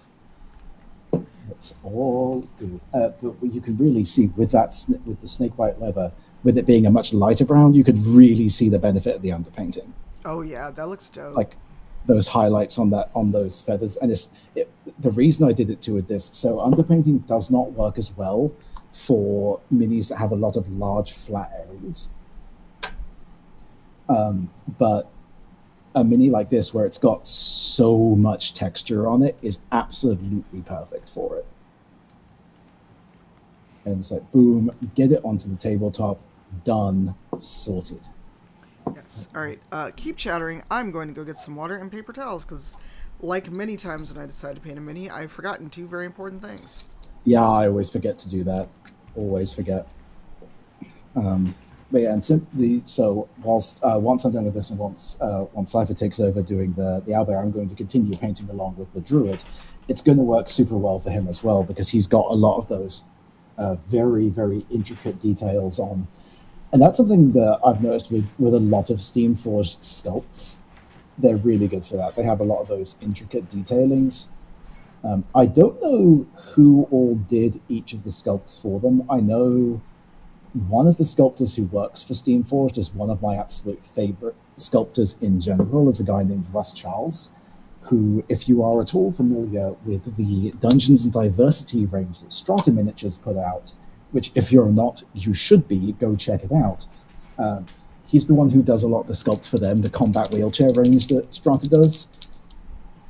And those are some of my absolute favorite sculpts in the entire world. Again, I don't know who sculpted what in this range, but wow, Steamforged have really got some incredibly talented sculptors working for them. Huzzah, I have water. Huzzah! I'm actually very excited to see what more stuff Steamforged do in future, because I noted that it was announced that Gabe works for them now. Yes, I'm excited, and we are here enjoying this great discussion. But what's interesting is that everyone is off having a Motherlands meeting while we're here painting minis. Oh, well, hopefully that is going well without you there to oversee. Oh, I'm sure they'll be fine. And there was a update for our backers. Well, there'll be an update, but if you're in the Discord, a new sample of the book is available. Excellent. I need to go and give that a read through then. I'm very excited for that. I'm excited for this book to be done. I don't doubt. I mean, you've been working on this for a good while, and it's got to be exciting to get it ready for launch. Yeah. What's interesting though, and to bring it back to Steamforged, is that I don't think people realize how much work goes into creating a game. No. Excuse me. Let alone, kind of what you need to get a book out in the world, and the amount of money, which is why I'm so glad the Kickstarter is doing phenomenally. They're almost at $200,000. Wow. And what was the goal? The funding goal? So because it's in pounds sterling, it's a very odd number in USD. But the goal was $60,524. Wow. But with the currency conversion, it's currently at $195. Nice. And it was a $50,000 goal, so it's a little weird because it was the goal was set in pounds sterling. Right. Which I'm still not used to, even though I've been over to London and the UK, and I still go, what is... Oh, my funny American money does not mean anything. Yeah, the conversion still throws me off constantly. So I'm going to bust out another contrast. Cygor brown I'm going to use for the mud on the base. Again, this is one where it's super dark, so it's not going to show through quite as much of the underpainting. Yeah. But should be enough for a good mud style. And whenever you're ready, I have poured some paint. I've got water. Because I'm trying to decide if I'm going to do light gray, dark gray, and blue, or just kind of wing it. I did really like that kind of light gray blue concept that you were talking about when we were chatting before the stream. Like that does sound really cool. Yeah, and I've got like a gray. I've got a sepia wash that I think would go well. Ooh, nice. Or actually do a dry brush in a different shade of gray. Or even white. Just last night I painted up 3 baby owlbears as kind of like a preparation thing to get myself in the headspace for this. My absolute favorite one is the one that I did gray. Like it's so cute. Yeah, I've got a snowy owlbear kit somewhere. Have I opened it? No. Do I know where it actually is right now? No. I know that feeling. Funny thing, when you organize your apartment and throw out a bunch of stuff, you find things you've been looking for.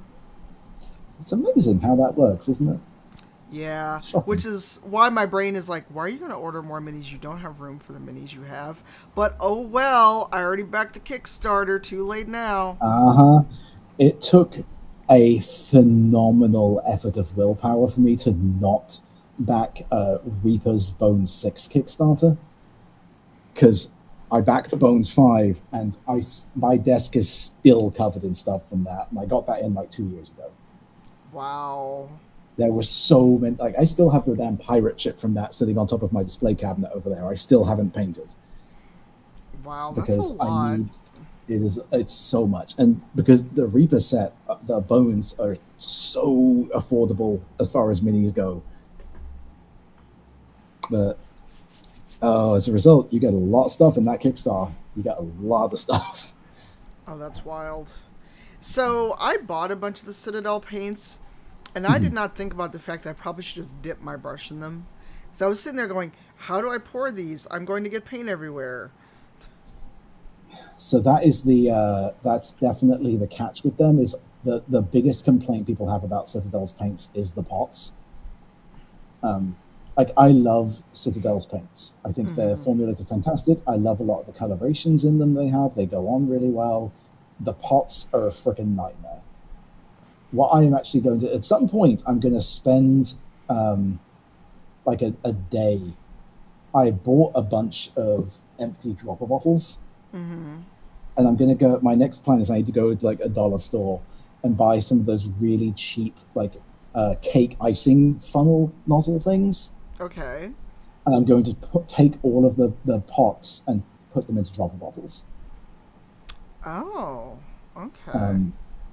But yeah, what I usually do when I'm using the regular acrylics is that's where my wet palette comes in. I'll take like a brush full out of the pot and transfer it to the wet palette and thin it down there.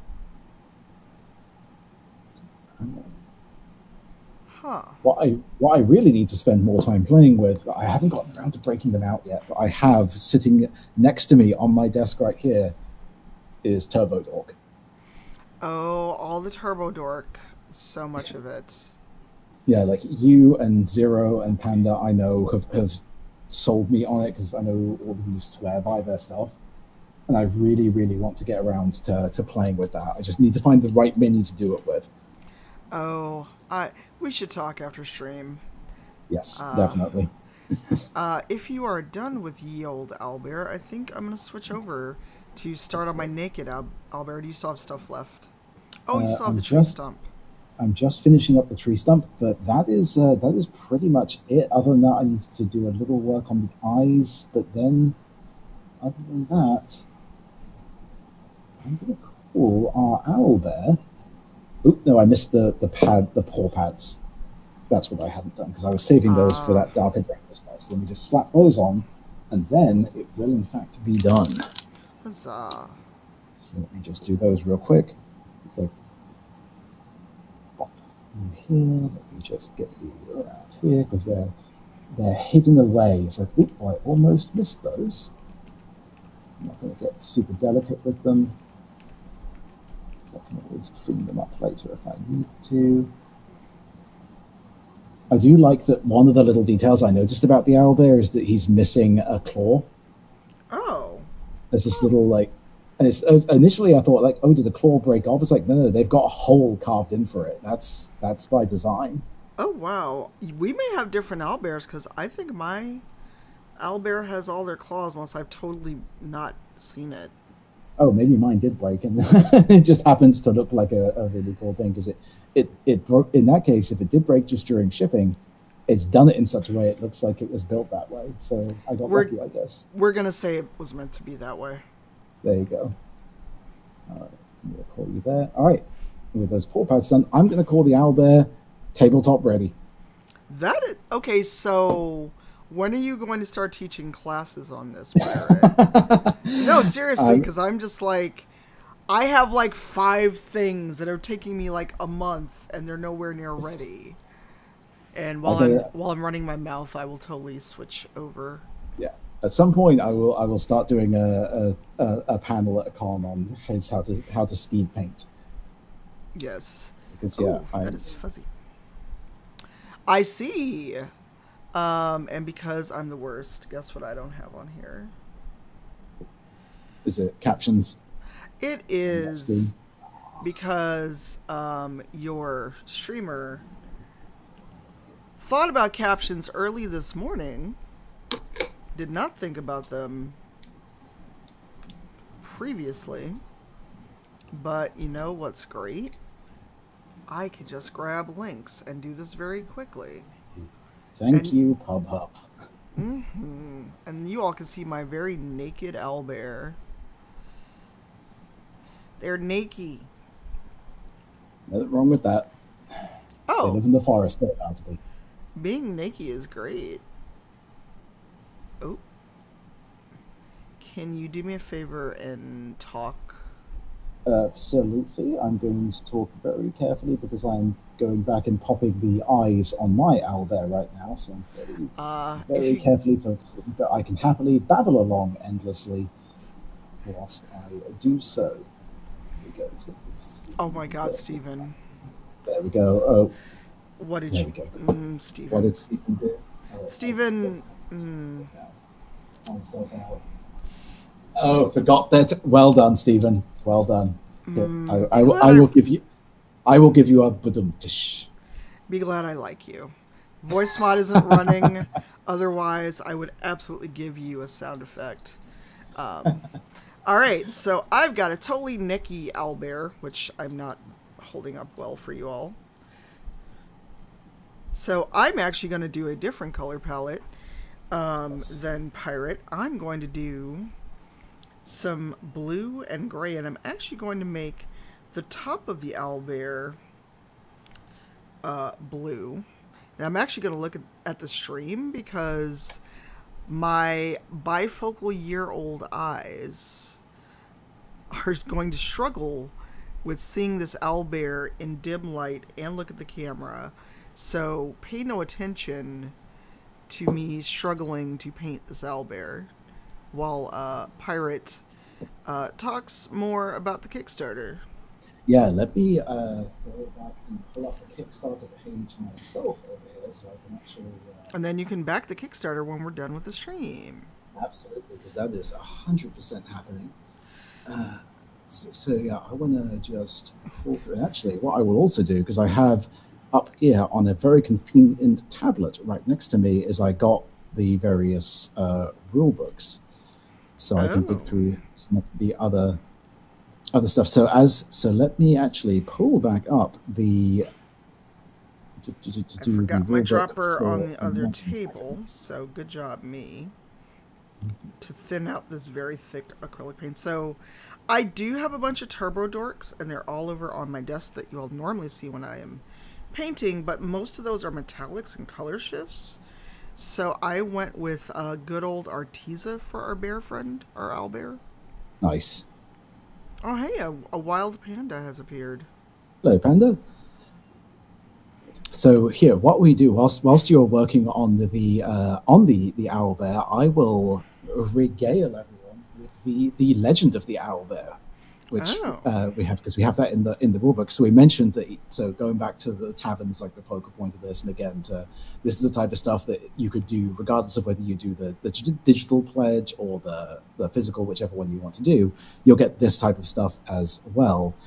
So the taverns, each of them have a bunch of different encounters that you could potentially have, a bunch of different plot hooks, the quests the various NPCs could give you, but the local legend is the owlbear, which is written thusly. The locals call him either the owlbear, exaggerating the definite article so you can't avoid the gravity being applied to the name, or just that feathery bastard.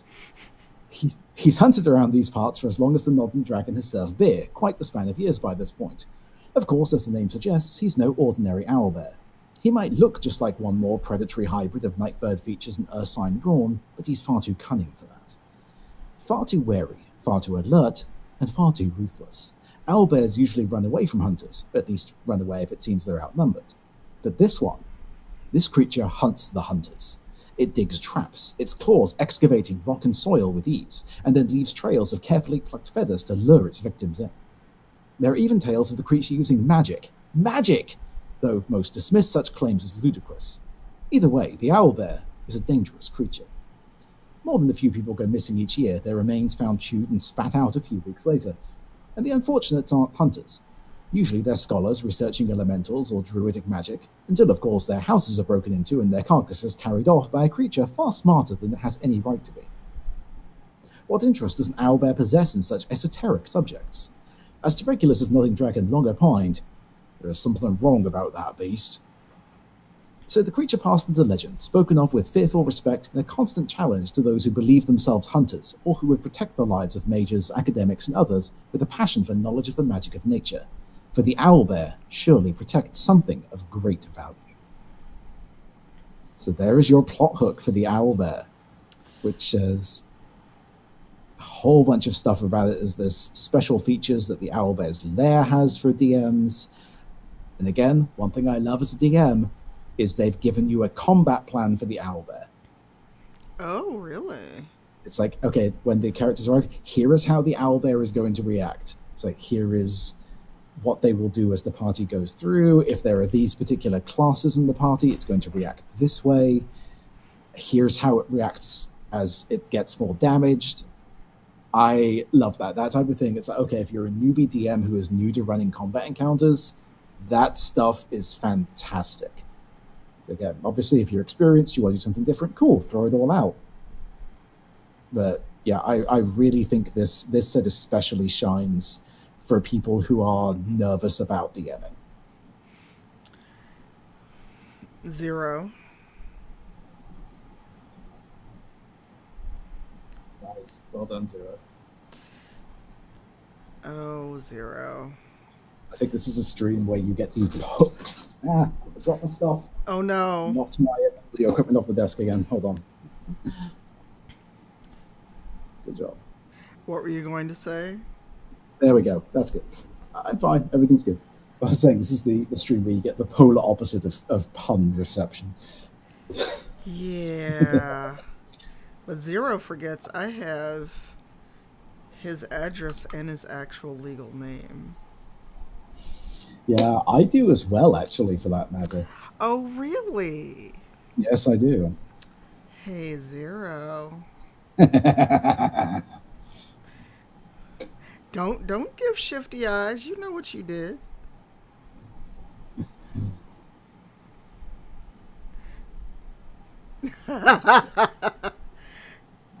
So let's say if we were going to punish the punner, 0 in this case, with an owlbear from this. Ooh, yes.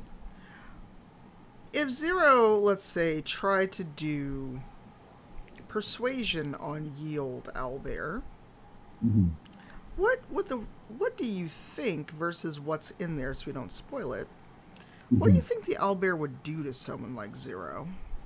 Ooh, now that is interesting. Now, given that the rumors, if the local rumors are to be believed, that this particular owlbear has the ability to practice magic, I think a zone of silence would very much be where the owlbear went. In response to that, it's like, oh, you're going to pun, now you can't speak at all. Ooh, that's interesting. Then, of course, you know that then the teeth and claws and other stuff comes in after that point. But, so basically, nobody could hear 0 scream. Exactly. Oh. In the owlbear's lair, no one can hear you scream. See, now I want to entirely.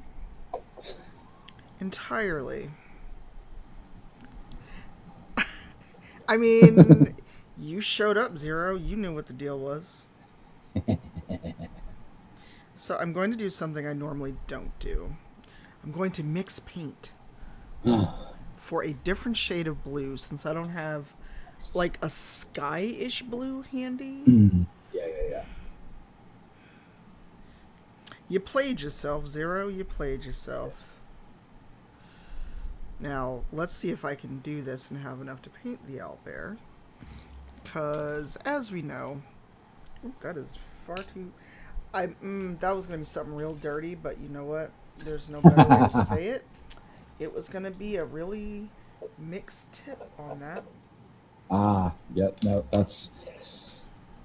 I mean, I wind up... I need to get far better at caring for mine, because I always wind up with the problem of having a split tip, and that's just a very unpleasant situation.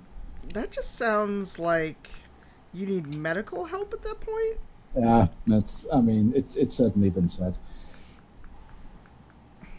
So there we go. I think I've got the owl. So I've dotted in the eyes on my owlbear. So I'm going to pop them off to the side. And whilst you are working on yours, I'm going to start doing a little bit of work on our druid friend over here, I think. Ooh, fun. And you know, I know you didn't mean it this way, but it sounded like you're basically going to pop the eyes out of the owlbear. Oh my god.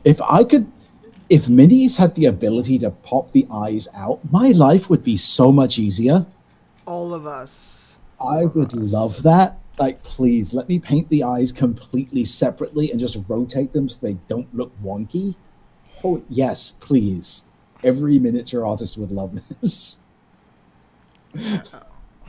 So, this is my attempt at different shades of blue on the owlbear. Mm-hmm. Oh, I like that blue. So it's a little bit of cobalt. I'm sorry, a little bit of cobalt and a little bit of white. So I did like one squeeze of the tube of each, and then mixed it with the tip of the paintbrush. Ooh, nice. And I'm sure if I had thought about it, I probably could find a sky blue. Mm-hmm. But I kind of like how this is coming out. That's looking nice. So I will say there's a tip for people for mini painting. If you are looking to, when you're mixing paints, if you're looking to make a lighter shade of something, don't mix it with white. Oh. Because you might think, oh, well, if you want it to be lighter, mix white in it. That would make sense. The problem with that is if you mix it with white, what you actually wind up doing is washing out the color. You're desaturating it. So a far better way is to find like a lighter shade that's in the same kind of color gradient. Like a really light browns are often useful depending on what type of color you're going with. Or like if you're trying to lighten a red, mix it with maybe like a pink or a lighter shade of red. But there's your pro painting tip, is try to avoid using white for lightning, because it'll just desaturate it rather than just giving you a lighter shade. Because usually you're just trying to make it either slightly more or less of the base color. So, well, these are two. So would that apply to what I'm doing? Because this is a whole different shade of blue. So I think you're fine because you're using different blues. It's if you're trying to get light, because that's more correct. Like you're not just mixing white into your base tone. You're using a lighter blue, which is more ideal. Okay. So it's just a thing to think about, because you'll just, I said, if you mix too much white in, you'll just wind up with a desaturated mini. Yeah, and at that point, you might as well just pick up a different color. Mm-hmm. Because what's interesting, what I learned painting the Soledad mini is with all those wings, is that there's an opportunity to play around with color. Yep. And not make them just, oh, they're all white wings or they're all black wings. Is kind of figuring out what you want to do. And granted, I am bad with color mixing, I think, in terms of, I look at a mini and go, oh, this would look dope in X color. Mm-hmm. I'm not great with that. And I really struggle with it, I think. I honestly do as well. Like, I'm good at, once I know what a color is going to be, I'm good at mixing it. Like, I know which colors play well together, but deciding on an overall theme, I honestly really struggle with that too. That's one of the reasons, like, we've talked about this several times now, how I really enjoy when people put out, like, painting guides. Yes. It's like, here are the colors that we use. Like, good. If nothing else, using those as inspiration is fantastic. Yeah, because I have all the crit roll minis that are unpainted. Mm-hmm. And I'm like, well, guess I got to spend an hour in Google. So one thing I will suggest with the crit roll minis, specifically, so Reaper have a tool up on their site now that I absolutely love, which is you can upload an image and it will match it to their paint range. Oh. So especially now that we have... say like the Legend of Vox Machina come out, which has that nice clean artwork in it, that would work really well with that. So you could take like an image of, I don't know, like Vax, and throw it into like Reaper's tool, and it'll match. It does fall apart the more complicated an image gets, but I think with something like the clean animation style they used for Legends of Vox Machina, that would probably work with that tool really well. Okay. So like I've tried that out a few times now, and I absolutely love that tool. Like, it's amazing. And two, and if you do that, I can then, there's a website I use I can send you off later, which the whole thing is it matches various paint ranges. So it's like, okay, it's this one in Reaper's range, so here's what this color approximates to in like Citadel or Army Paint or Viejo or whichever one you want. Nice. So, now, would you recommend something like that for these minis? Because the one thing I really like, and it's the reason I haven't thrown any of my boxes out, is that a lot of these minis have a full color image of a final piece on the back of it. It would be worth trying. I think the more complex a mini is, the more that tool's probably going to fall apart. But I mean, if nothing else, you could like take a picture, like zoom in super close to just get like the one color you want, and that would probably work better. Yeah. As there's a limit to what the tool is able to do. No, but that makes sense.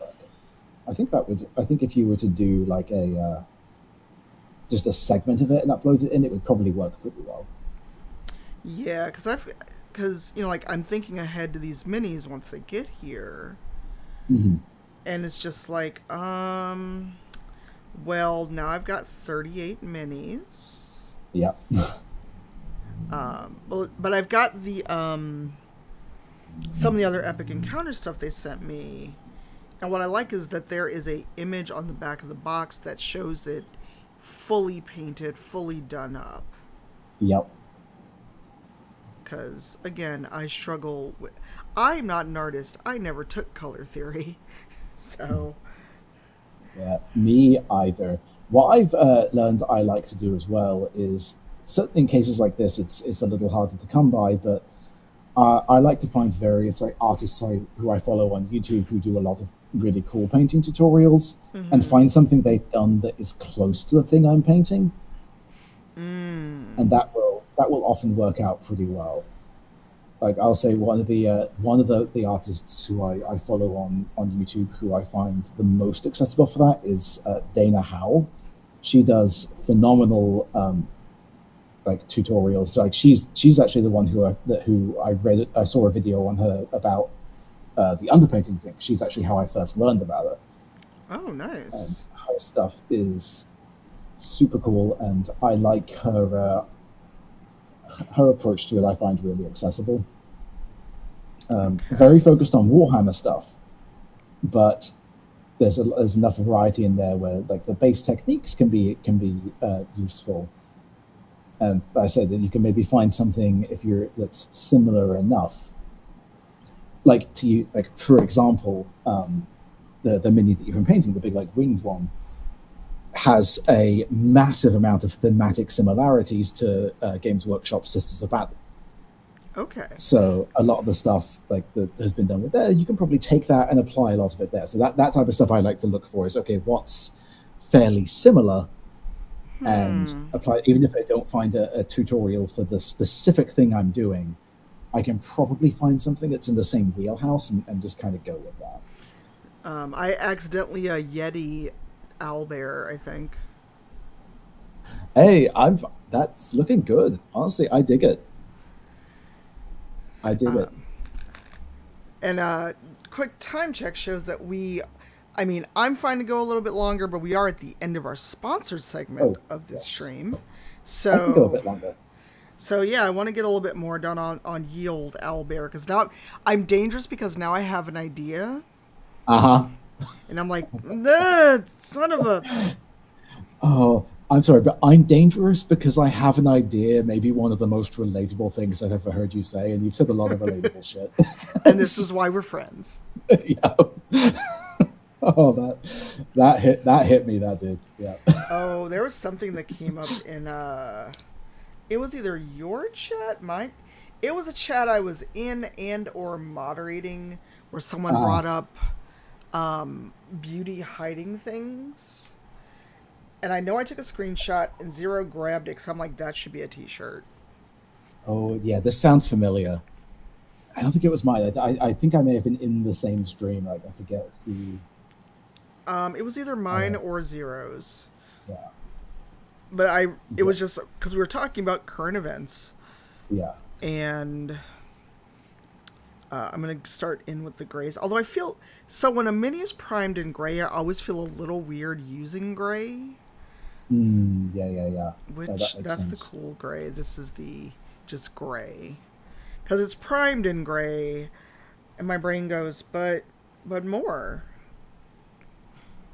Yeah, so that's actually one thing that I always try to advise people to when it comes to painting, is it's always good to, if you're going to be priming something and you're going to be doing the same like color, it's still good to repaint those areas. Like if you've primed something in black, still go through and paint the black areas black, because primer is formulated differently. So if you need to go back and fix something where you've kind of splodged into the wrong area, it's not going to match. So taking that additional time to go through and paint the areas that color is always helpful. So even if it's like primed in gray, using the additional grays is always a good way to go, I think. Yeah, and now that I've got it on the mini, this is very much a different shade of gray. Yeah. And also, before I forget, thanks again to Steamforge for having us, for letting us preview these minis and have fun with them, for Brian for hanging out with us earlier in the stream and doing the Tavern Game, and Pirate for being an amazing DM, because that was great. Oh, that was genuinely my first time ever DMing on stream. Really? So yeah, first time ever. So thank you to I could not ask for better people to pop that DM cherry with than you and Brian. So you're gonna DM more, right? Oh, I would love to. It's one of those cases of I have all the ideas and none of the time. Yo, that's a mood.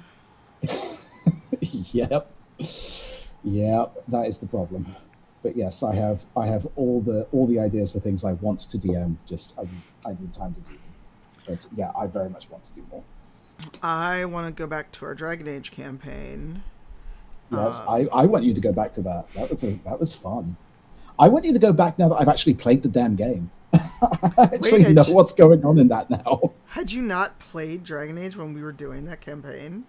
I touched a little bit of Origins, and that was it. Oh, wow. All right, bye, Catherine. Thanks for hanging out. I appreciate it. Well, fun fact, the opera geek, Kelly, still has not played any of the Dragon Age games, but was on that show with us. Oh, wow. I had no idea she had never played. Oh, no, she had no idea. And then when I was like, you're going to argue with Fenris? Are you sure about that? And she's like, oh, no. Yes. I mean, honestly, though, knowing Kelly, I think even if she had played the game, she would still argue with Fenris. Yeah. Well, my Thursdays are spoken for until the end of the year because of Black Dice. Wednesdays hopefully will be spoken for again soon, for reasons. We can hope and pray, and I will get an email soon. Owlbear, but... And I realized I'm leaning away from this camera. I'm used to the other one where I have all that space. Oh, yeah.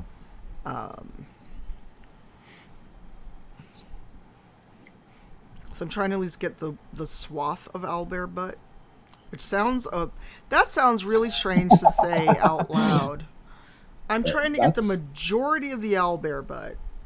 That's mini painting for you. It is. It's saying a lot of weird stuff. Yeah, that's why the project, the side project I'm currently working on, with my friend Hearthsinger Games, which we're doing a live play, but we're doing it as a podcast. And that's so much easier. So okay, we it's been a nightmare to get off the ground, but we're finally kind of progressing on it. So okay, I kind of dig that. I like the idea of, okay, if we need to just move things around, we can just move things around. Yeah, that's very helpful. That's the hard part when it is a live stream and you're on a schedule, and especially like in the case of, like Black Dice or Rivals, if the show's not on, the show's not on. Right.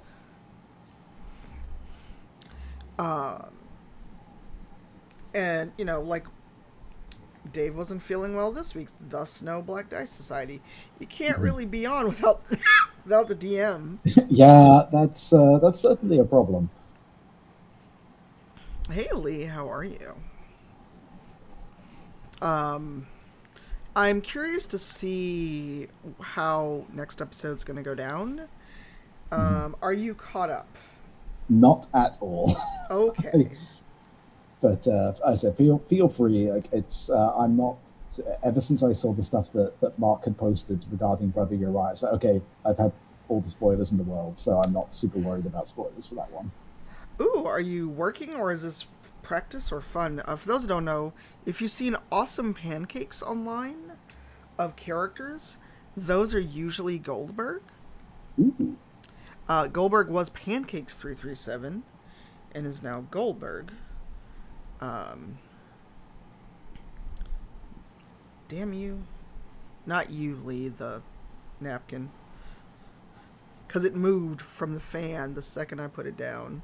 Oh yeah, I have that problem. There's a reason that my you can't see it anymore because it's not focused on that camera. But my little bit of kitchen towel I always use for this is always weighted down under my wet palette for exactly that reason. I can't leave it loose; it will go flying. Yeah, if you've got a link to the charity game, Lee, pass it to a mod. Although I should make you a VIP. You've been in my apartment. You saved me from a leg cramp. There's a story there, and I can tell it if Lee is okay with that. Listen, people saving you from a leg cramp, if that doesn't get you VIP status, I don't know what does. I've had those. Those are nasty. Like, yeah, that'll get you right up there. So, Lee was visiting Chicago, and we met up, because I hadn't seen him since, TwitchCon 2019. And we hung out, we